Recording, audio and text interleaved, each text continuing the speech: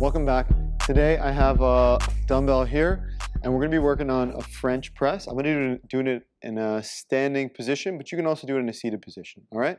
So from here, you're going to grab the dumbbell. I like to put both of my hands around the heavy part of the dumbbell like that. So I'm kind of making a diamond with my hands around the dumbbell.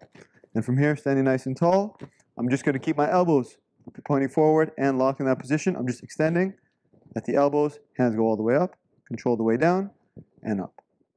All the way down and up. All right, so we're going to hit the muscles of the triceps with this exercise, working on the upper body strength once again. Give it a shot.